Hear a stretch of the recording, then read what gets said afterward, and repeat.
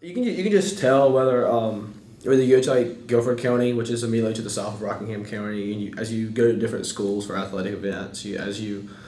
travel and you talk to friends from other districts, you just sort of see like there's like a stark difference between like the resources allocated for students in Rockingham County and other rural areas as opposed to more metropolitan areas, and it's all based on zip code and it's all based on the wealth of the school district.